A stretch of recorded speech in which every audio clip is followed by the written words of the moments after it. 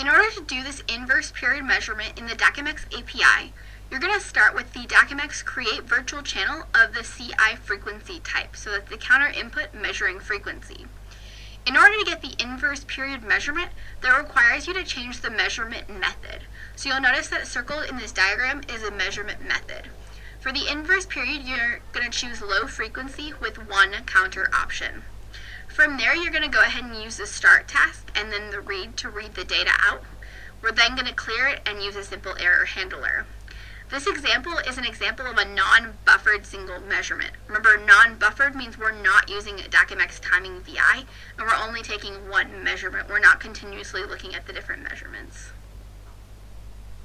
The next method for measuring frequency that we're going to talk about is the high frequency using two counters, otherwise known as counting pulses in known time. The second method uses two counters.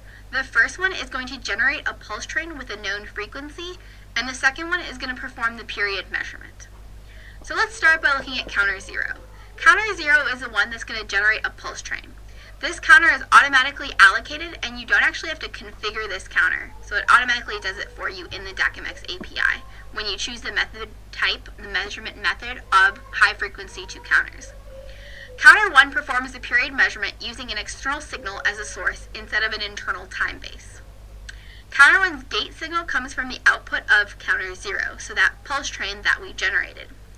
Since we know the frequency of counter 0's output, we know exactly the length of the gate cycle on counter 1. Based on the number of source edges that arrive on counter 1's source, we can then deduce the frequency by dividing counter 1's period measurement by the gate period. Let's take an example.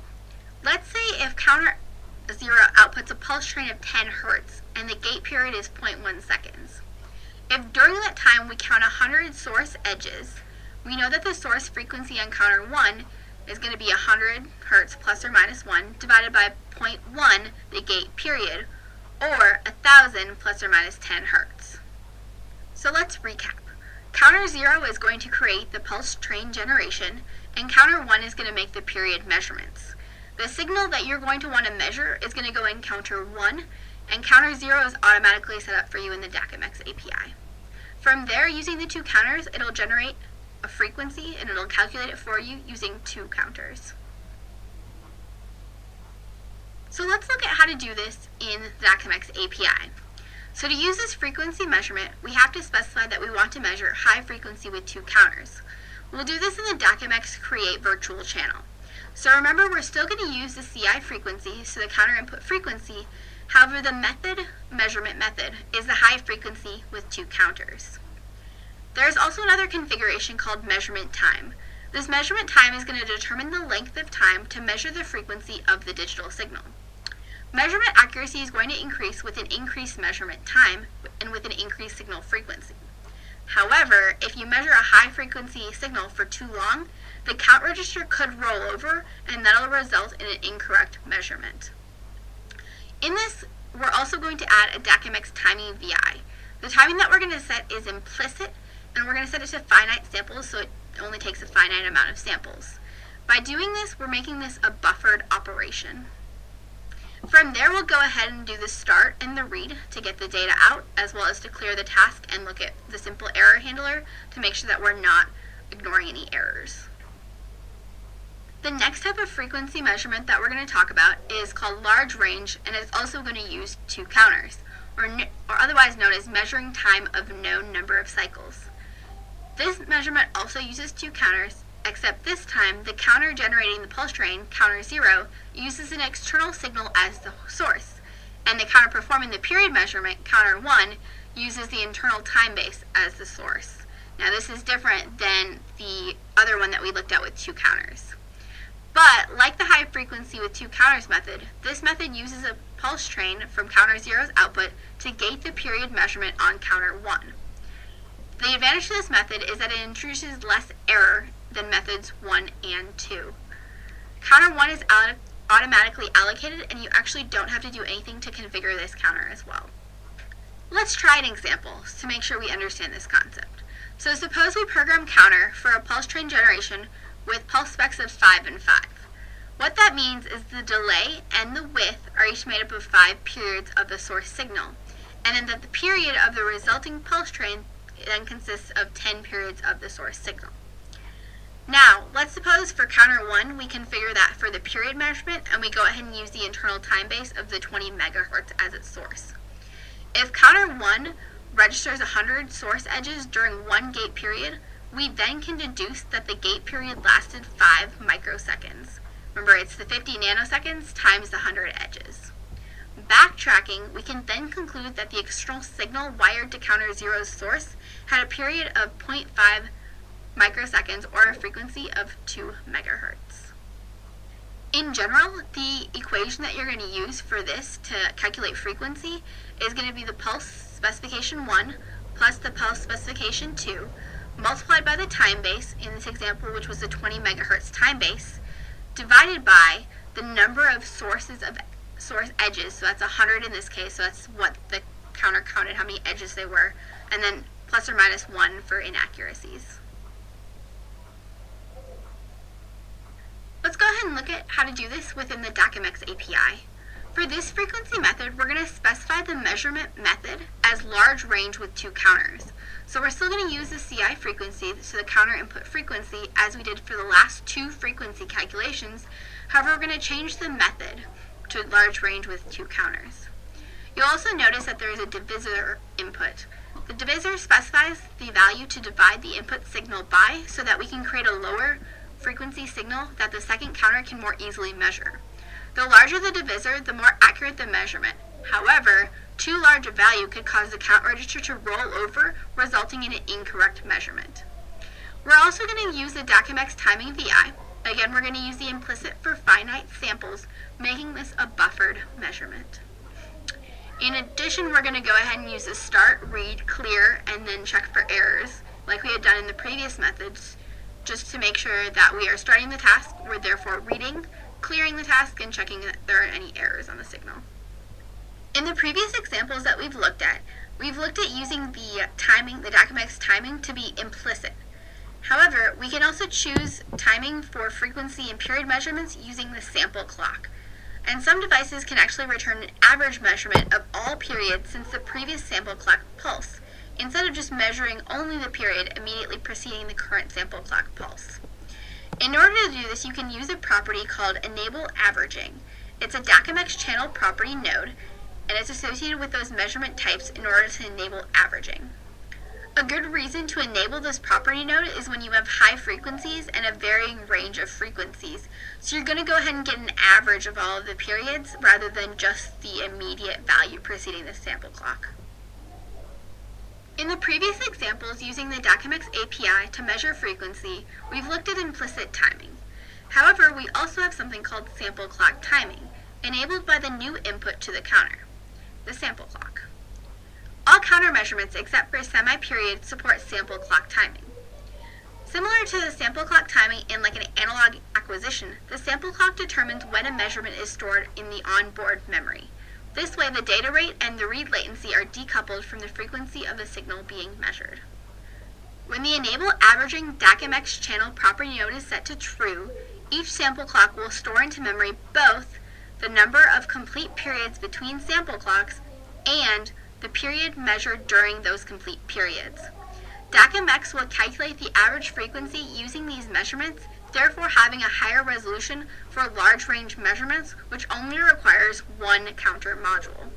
And because it is sample clock timing, it is decoupled from the frequency of the input signal. In this next section, we're going to talk about measuring pulse width. We're going to start out by describing what a pulse width measurement is, and then secondly, we're going to describe how to measure it using the DACMX API.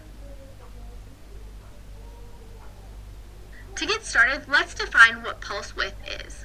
The pulse width of a signal is the period of time that the waveform is at logic level high. So you'll notice in the graph, the width is described as when that signal is high. It is called the pulse width of the signal. To use a counter to measure pulse width, we're going to go ahead and use the gate, the source, and the count register of the counter. We're going to place the signal that we want to measure in the gate, so that's the input of the gate, and the source will be a time base of known frequency. We can then basically use that known frequency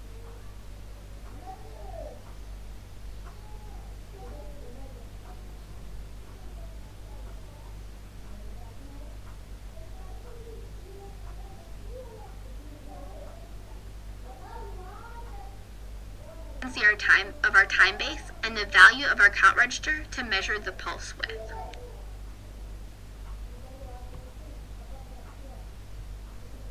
Pulse width measurements are very similar to period measurements. The only difference is where we stop counting. With period measurements, we started and stopped our counting with the two rising edges on the gate signal. However, with pulse width measurement, we only want to count during the pulse width. So we start our counting on the rising edge and end it on the falling edge. You can see this on the picture above. It's also possible to start the counting on the falling edge and you can stop with the rising edge. The formula for calculating pulse width is the same as that for the period. The pulse width is going to equal the number of counts times 1 over the source frequency. Let's take an example. Let's say we have a source of 100k hertz. For that formula, we're going to want to calculate pulse width so that we have two counts and we know that the source frequency is 100k hertz. So it's 2 times 1 over 100k, which gives us 0.02 milliseconds for our pulse width. When measuring pulse width, there's always going to be a minimum pulse width that you're going to have to be greater than in order to actually measure it. The reason being is there's a minimum delay that is needed from the time when a counter senses a rising or falling edge until it can sense another rising or falling edge. And that delay is known as the minimum pulse width. The minimum pulse width is actually just going to depend on the counter chip that is used in your data acquisition device. For example, the minimum pulse width for both source and gate of a DAC STC chip is 10 nanoseconds. However, specifications for the minimum pulse width of your counter can be found in the hardware manual for the data acquisition device. Let's go ahead and take a look at how to use the DACMX API to measure pulse width. The first thing you're going to do is use the DACMX Create Virtual Channel with the type of CI pulse width. So again, we're using the counter input pulse width. You want to make sure that you set your minimum and your maximum values of the unknown pulse as accurately as possible. The reason being is this will allow DACMX to choose the best internal time base for your application. From there, we're going to start the task like we always do, and then we're going to read the task, and we're going to read the pulse width from there. At the end, we always want to clear the task and then check for errors.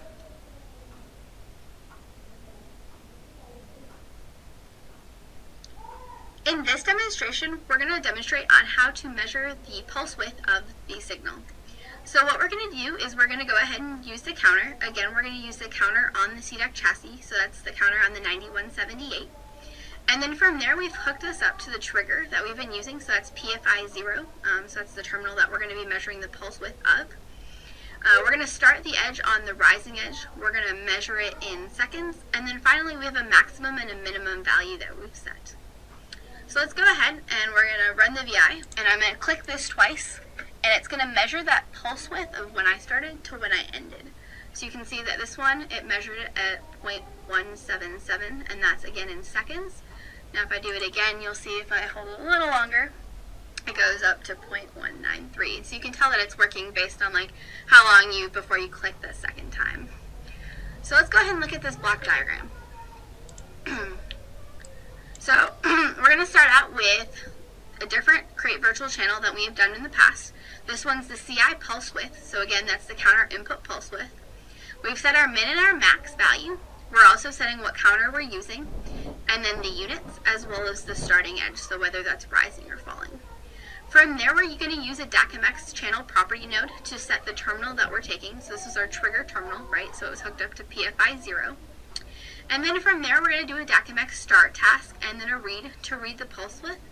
Finally, we're going to clear the task and then do the simple error handler to make sure that there are no errors that occurred on our task. The last type of measurement that we're going to talk about is duty cycle. So we're going to describe what it is and then how to measure it using the DACMX API. Duty cycle is basically the ratio of pulse width to period.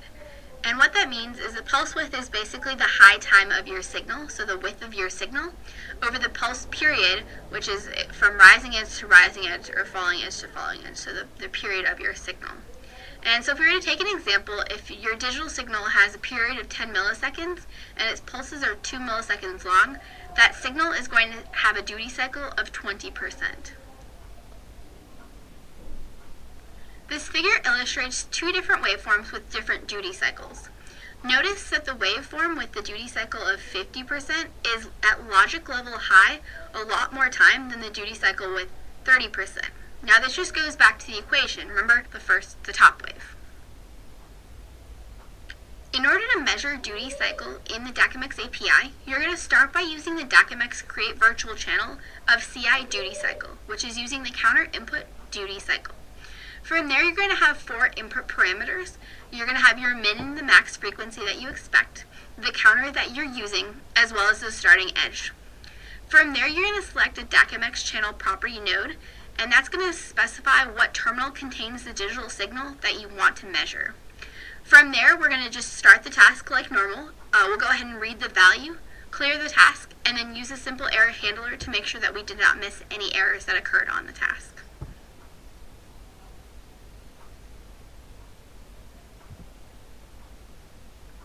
For the first question, go ahead and name 4 ways to count edges.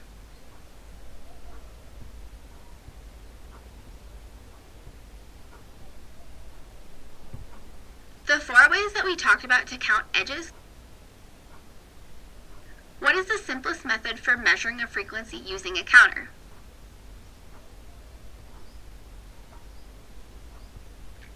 The answer to what is the simplest method for measuring a frequency using match the following terms with their definitions. If you were looking for information about quantization, in conclusion, in this lesson we have learned about the basics of using counters to analyze a digital signal. We first talked about edge counting. We then talked about different ways to measure frequency. We talked about measuring pulse width after that, as well as measuring duty cycle. Remember, in addition to specifying the counter that you want to use, you also must specify the terminal that contains the digital signal that you want to measure.